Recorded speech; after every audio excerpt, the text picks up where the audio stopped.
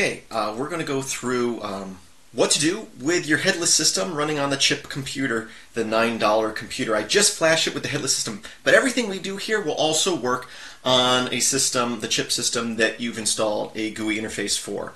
But this is something you'll do definitely, or most likely, if you have a headless system. So basically what we're doing is, you can make a headless system, you could hook it up to a TV or a screen and hook a keyboard and mouse to it, but if you're running as a server, you may not have a screen or anything for it, so you're going to have to log in and set it up somehow. So just finished flashing it. So the next thing we're going to do is you can actually connect to the chip computer through a serial connection, which is most likely is going to be under your dev folder, TTY capital ACM0 on most Linux systems, unless you have other serial devices hooked up that it will be recognizing, then you might get a different number. But just to check, we can go dmessage, DMESG, and that will display recent messages, logs, and we're going to grep for TTY. So here we go, and you can see right here, I just plugged it in so you can see right here, this is the one that's showing up. Clear the screen. So what we're going to do now is I'm going to use a program, and there's other programs you use, but Screen, which you'll have to install. Screen and then point towards dev TTY ACM0 or whatever you saw in that D message. Now I'm going to hit enter and you can see that I get my screen trimmer. Let me try running it again. You might have this issue where you can't access it, and this may be due to permissions. So you can add yourself to the serial group by using this command. Let me clear the screen here, paste this in here. So you're going to do sudo usermod-a-g, so you're adding a user to a group, dial out group, and then $user will just use the current user, or you can manually type out the username. Doing that though, you're going to have to log out and log back in. There might be a way to do it without logging out and logging back in, but normally that's what I do. You don't have to restart your whole system, just log out and log back in, and you'll be added to that group. If you don't want to log out and log back in, you can change the permissions of the TTY ACM0. Although if you change it, you'll have to change it every time you unplug or plug in the computer. Or you can just do sudo screen dev TTY ACM0. So you're saying sudo, and you'll have to type in your username, or sorry, your password.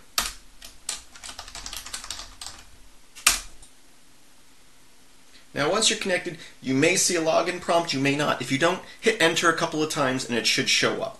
Now occasionally going through a USB port like this, I find that the text gets kind of messed up where things are supposed to go to new lines and they don't, which is kind of a pain in the butt, and the simplest solution I have for that is restart the chip computer.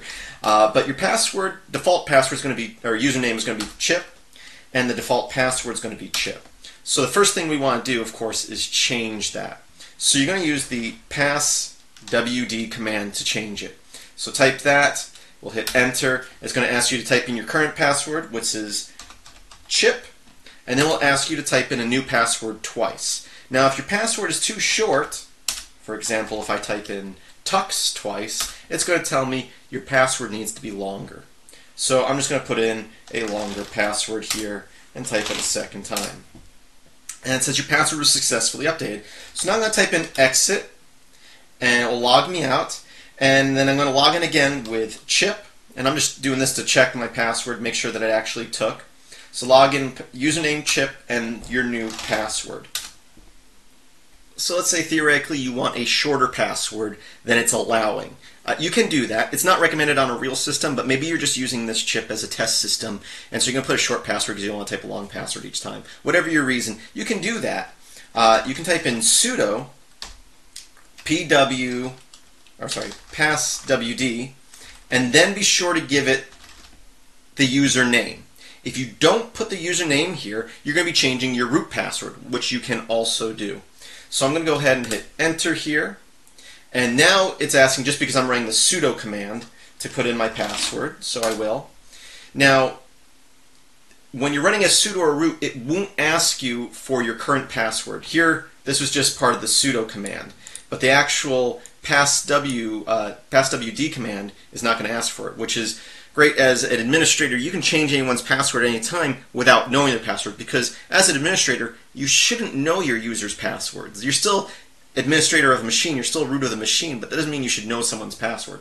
Anyway, now I can put in a shorter password, such as tux. I'll type it twice, and we updated it to tux. So as sudo or root, you can put whatever password you want, short or long, and it's going to accept it. And again, if I was to run that same command but leave out chip, at this point I'm changing it for the root user. So keep that in mind. You don't want to forget to type it. So if you're not using the sudo command, you don't have to put the username because it's using your current user. But if you do sudo, it thinks you're root, and it's going to change the root password. So I'm going to go ahead and change the root password to tux, just for this test system. Normally that would be a bad idea, because tux is going to be in a password list, and if someone's trying to brute force your system, they're going to get in. But this is just the test system here. Okay, so that's the first thing we did. So we're on our system now, again through USB. Let's connect to a network. So the first thing we want to do is, well, Chip has a built-in program. You're going to want to be sudo to run it. So we're going to do sudo nmtui. And when you hit enter, you get this text-based GUI, if that makes any sense. And we'll go down to activate a connection. Find your wireless connection here. Mine's Castle. I'll hit enter, and I will type in my super secret passphrase for my WEP key. Go ahead and hit enter. Not WEP key, WPA. I'm running WPA, not WEP. Okay, so quit. And now I can do sudo ifconfig, and you can see that I am on the local network. Now at this point, I can continue using the serial interface here through USB.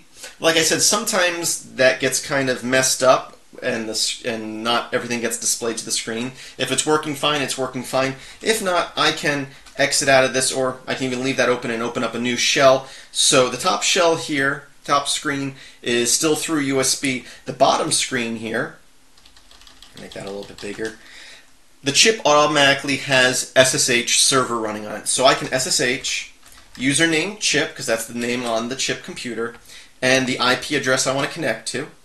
And I'll hit enter.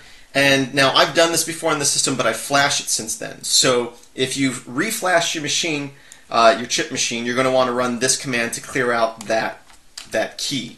It tells you right there, remove it with this. And that's to prevent man-in-the-middle attacks, someone trying to pretend the server is that they're the server and grabbing your password. Now, if you haven't done it before, when you run this command, it's going to ask you, are you sure you want to accept this key? And you're going to have to type yes. Why won't work? You have to actually type out the words yes. And it's going to give you a key that later on it will check and make sure that you're connecting to the actual server, which is what the last thing was doing, because it had changed since the last time I had flashed the machine. Well, I flashed the machine and it changed the key. So once you do that, it should only take a second here. My network connection from the chip isn't the best in here. I'll type in the password that we just changed the user to, and now I'm logging in through the network. And then you should be logged in. It disconnected, and I had to reconnect there. I cut the video because it was just taking long.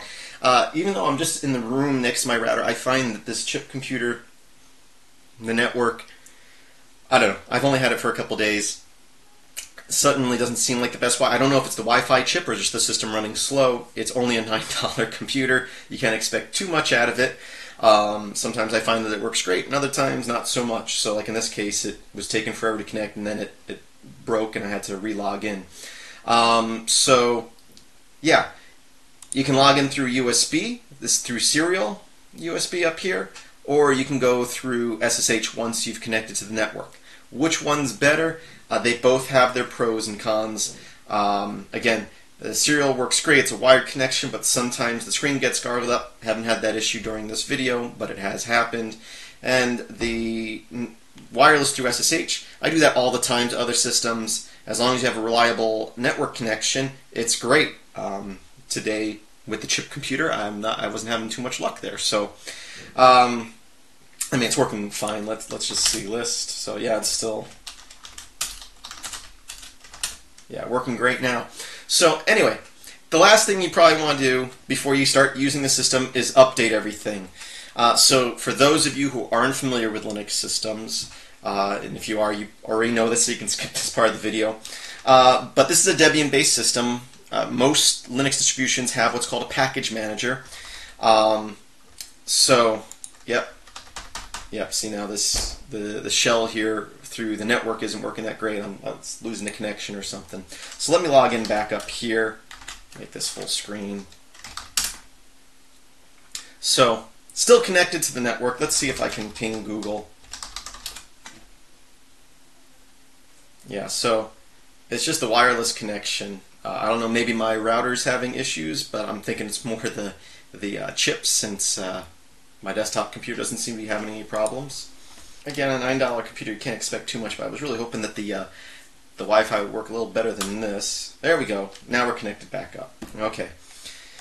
So if you can keep an internet connection with your chip, what you can do now is you can you're going to want to update your system. So sudo apt is already installed. I think apt-get is also installed, and you can do either apt or apt-get. So you can do update and then sudo apt upgrade -y. Type in your super secret password, and hopefully it will start going here, connecting to the internet. And again, the internet seems to have gone down on my chip. There we go. Okay, so let me quickly explain this. As I was saying, most Linux distributions have what's called a package manager, or software manager, some people call it, and it connects to what's called repositories. You should have default repositories that come with your operating system. In this case, it's a Debian-based operating system. It has Debian repositories, and it also has some chip repositories that the chip developers have put in there. And as long as you stick with the default repositories that it came with, you should be good to go. And unlike other operating systems where you go out on the internet or you go and buy a disk or whatever and you install software, this is one program that pulls it all down. Think of it as like an app store on your phone, only Linux has been doing this since the 90s. And it's all free. Benefits of this, think of like a Windows machine. You have a bunch of updaters running in the background, constantly popping up saying this program needs to be updated, this program needs to be updated, and they're all taking up processing power. Where here you have one program that takes care of that for you. This is a shell interface for it, but there's also a GUI interface. If you install the chip with a desktop, there's already an icon by your clock that's checking for updates. And the benefits of this, again, you don't have multiple updaters running. You don't have the instances where you go into a program like your Office application and you want to use it and it goes, oh, there's updates available, update now, and it bugs you when you're trying to use the program. Because everything is updated through this one package manager, and all the software should be checked for your system. You know it's secure, you know that it's not malicious, or theoretically it shouldn't be malicious. And just, every so often, I suggest at least once a week, but at minimum once a month, running the command we just ran. We actually ran two commands. We ran update and upgrade. Update goes to the servers and gets a list of all the new packages available, all the new programs and libraries available, and then upgrade will upgrade any programs you currently have installed that need to be upgraded. And the -y I did at the end there was just to say yes to all, because otherwise it'll ask you, are you sure you want to upgrade? And yeah, now usually on a desktop machine, it usually doesn't take long unless you have a lot of updates, which means you haven't done updates in a while. But if you just have a few, it should only take a minute or so. And that's updating everything: your web browser, your Office applications, your drivers, your photo applications, everything, as long as you haven't installed anything outside of those default repositories. And again, this little talk here at the end is for people who aren't familiar with Linux. I'm assuming that there might be people out there who have bought chip computers that aren't familiar with Linux. And again, there's lots of benefits of this, and but there are people out there who try to install software outside of the default repositories, which very rarely is needed. Most of the time when people do that, they think they need to, and they usually don't. They're insistent that they want something that's going to mess up their machine, basically. And the great thing about this is when you have a program, even a basic program, is probably going to have some libraries that it's dependent on. So these dependencies, one, a package manager like this will see, oh, this program needs this library, and so does this one. They can share it rather than installing multiple copies, which some operating systems and some packaging type applications do. So then you end up with multiple copies of libraries on your system. And it also, once you start installing software outside of the repositories, you might have dependency issues. So for example, you might install Program X, and Program X depends on Program Y. But not just Program Y, it might need Program Y 4 or higher, and you might install a program from another website or add another repository that installs Program Y 3.9. And now your Program X stops working because it was overwritten by Program Y's wrong version, and it gets kind of complicated. As long as you don't change the default repositories, you don't have to worry about any of that. I hear people talk about Linux having dependency issues, which I can tell you 10 years ago, when I first started using Linux, there was a little bit of that. I haven't had any dependency issues in years, but I still hear people having these problems, and it's usually because they add extra repositories that are outside of the default. And Debian has pretty much everything you're going to need. If you're going outside of those repositories, and again, there are occasional exceptions, most of the time you don't need to. Anyway, that's just a little speech, again, for people who are new to Linux, who might be using this chip computer, explaining how this works. Don't install stuff outside of the default repositories, unless you really know what you're doing and you really trust where it's coming from.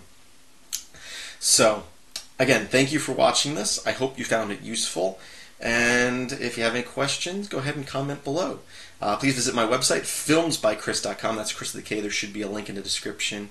And as always, I hope that you have a great day.